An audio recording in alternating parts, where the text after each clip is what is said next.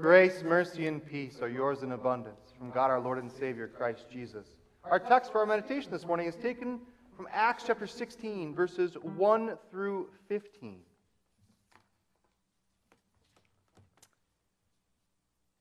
He came to Derbe, 11 through 15, excuse me. From Troas we put out to sea and sailed straight for Samothrace, and the next day on to Neapolis. From there we traveled to Philippi, a Roman colony, and the leading city of the district of Macedonia. And we stayed there several days. On the Sabbath we went outside the city gate to the river, where we expected to find a place of prayer. We sat down and began to speak to the women who had gathered there. One of those listening was a woman named Lydia, a dealer in purple cloth from the city of Thyatira, who was a worshiper of God.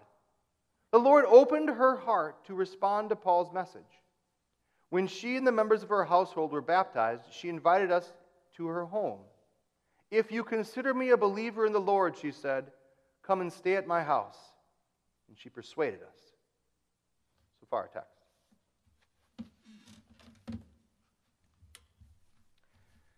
Your Christian friends, there are some fantastic things we can do with modern medicine. And the first one that I want to talk to you about today is open heart surgery. They can actually cut open your chest, break your ribs, they saw through them with a saw, and they get to your heart, and they work on it.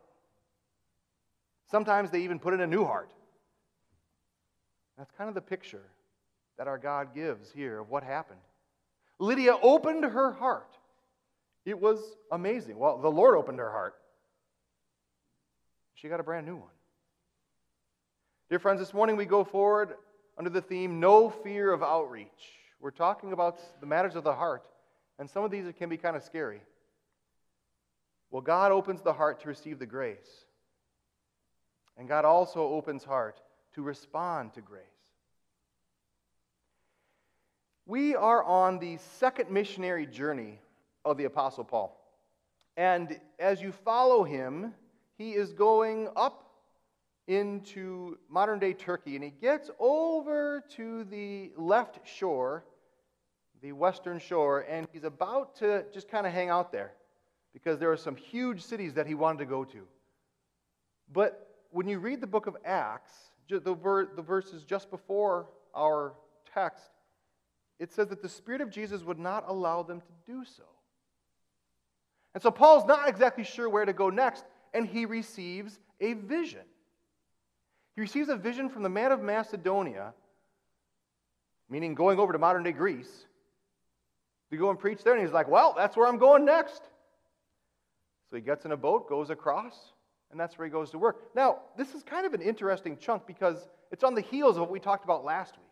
Last week was Good Shepherd Sunday, and we talked about how we issue calls, how we get people into the public ministry, the representative ministry.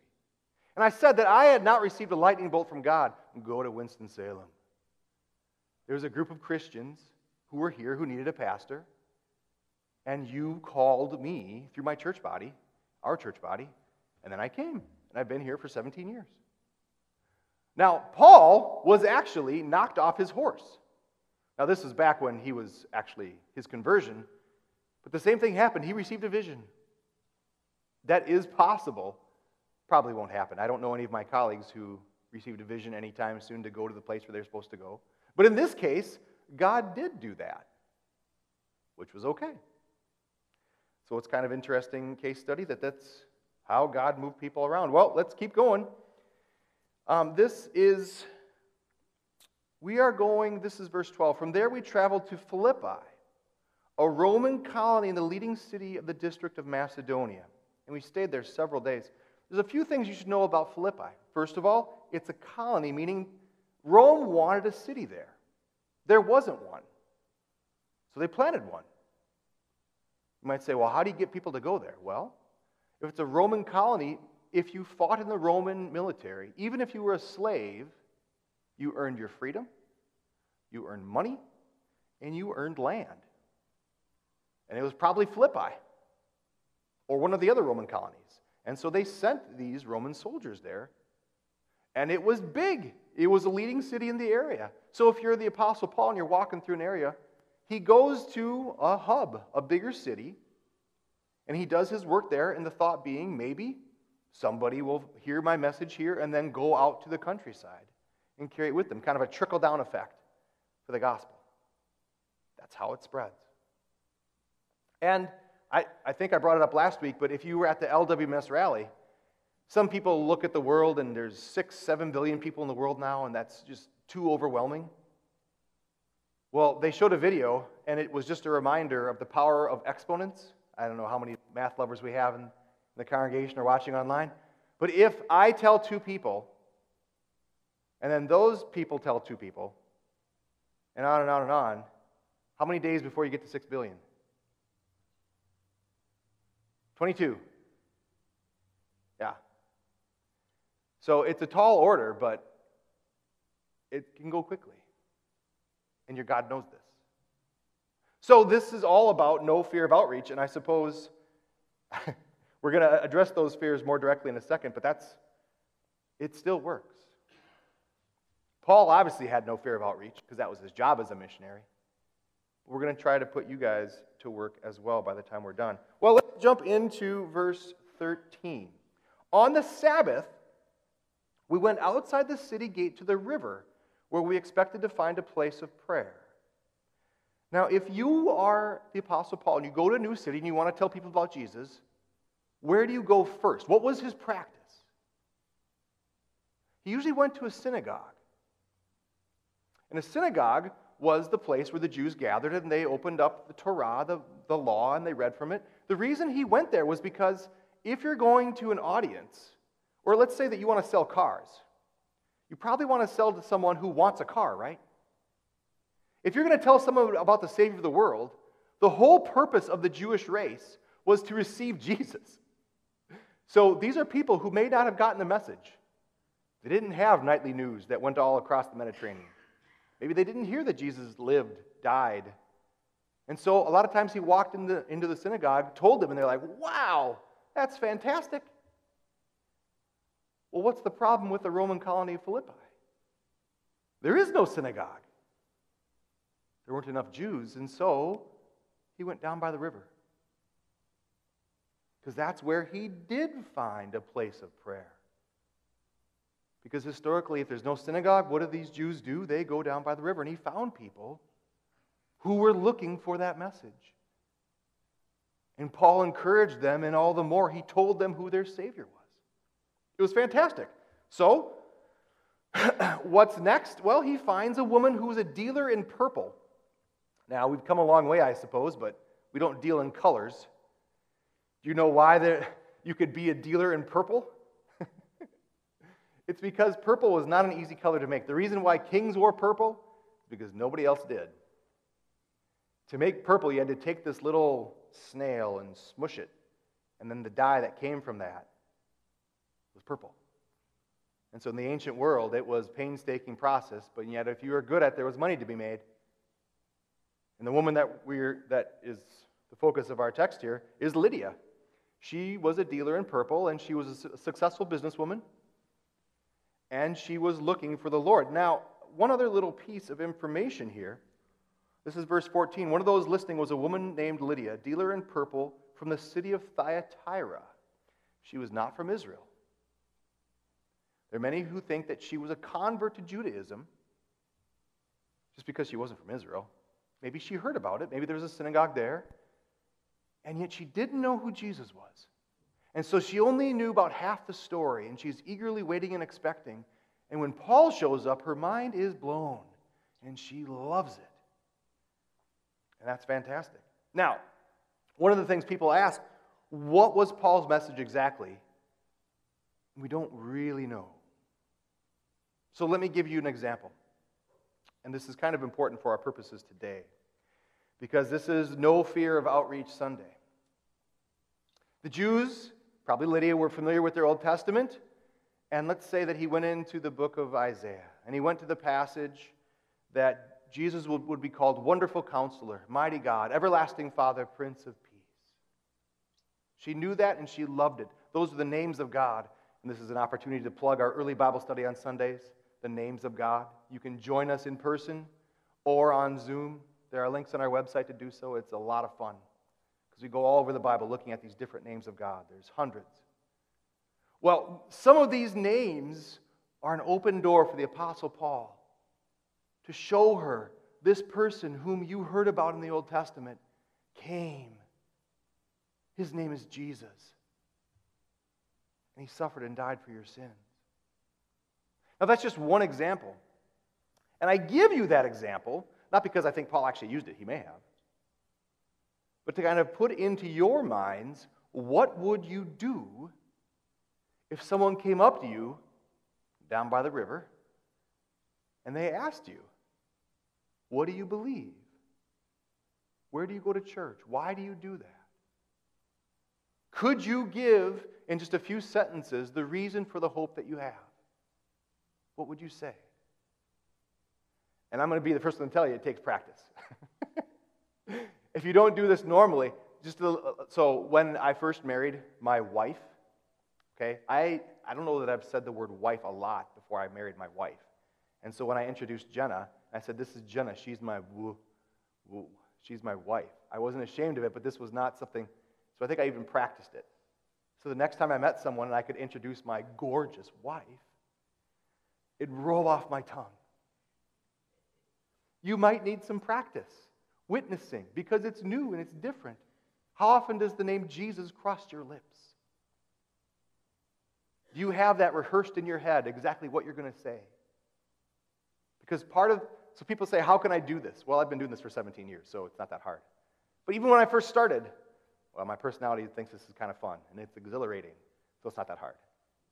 But for you, this might be terrifying. So maybe there's another way that you can help. Another way that you can maybe, go to Google and leave a 5-star review. If you're watching online, do it for your church or for ours. Because that's how we keep on bumping up. And the front page of your church, the front door, is your Google search. It's your website. People will check you out online before they come visit you. And that's okay. But those are ways, even if you don't want to say a word, one way that you can have no fear of outreach and open up hearts is just do that little search engine optimization help of leaving a 5-star review. You can like a post on Facebook. You can share a sermon with your friends. You can forward on an email. All of those things anybody can do. And there's different ways you can pitch in. If you don't want to talk to anyone, could you pass out food at a food pantry? All of our events are going to start wrapping up at the end of May, and I'm excited because I'll get to meet more people. You can help in any one little way with those. And it's a very real impact. Well, let's keep going.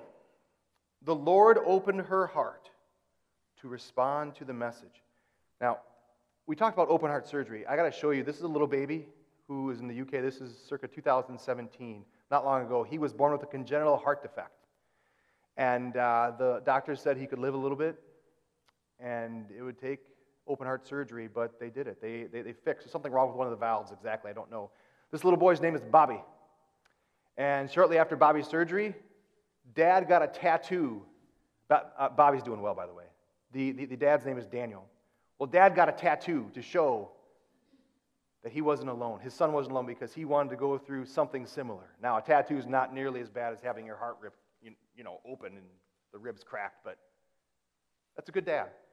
He's trying. And I got to say, your father is fantastic because he gave up Jesus. Because when you see that scar, yes, you have an open heart, and yes, he gave you a new one. But it's far more than a tattoo, those scars that Jesus has. He still has them, and that's the proof that he paid for your sins and the sins of the world.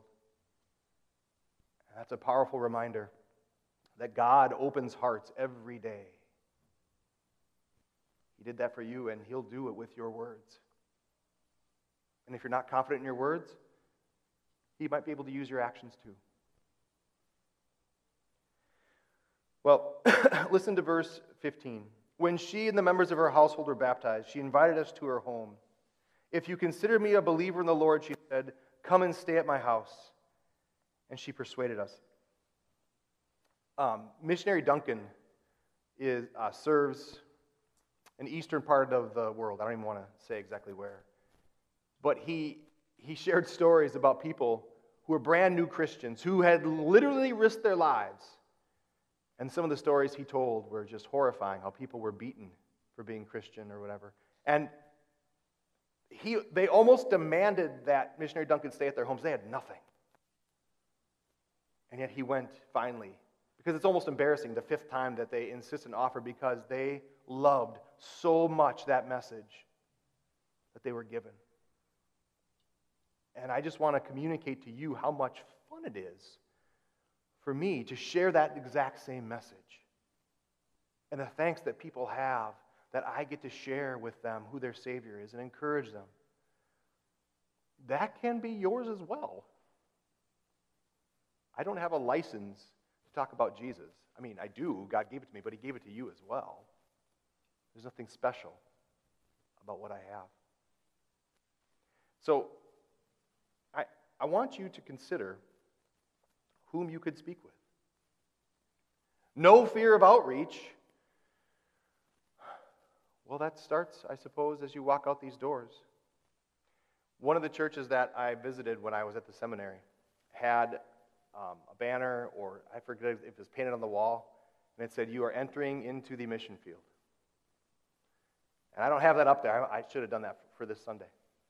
So when you get up and you turn around and you walk out, you are aware as you go to lunch, as you go to Costco, wherever it is you go as you leave these doors, as you go back to school, you are entering the mission field. And my friends, don't have any fear. No fear of outreach, because it's God who opens up those hearts. He opens them up to receive the grace. And just like Lydia, He opens them up to respond to the grace. And it is fantastic to watch those responsive thanks. Amen. Please stand.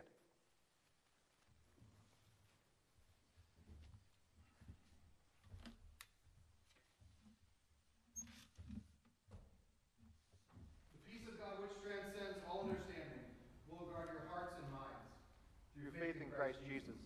We praise our God with this song printed in your worship folder.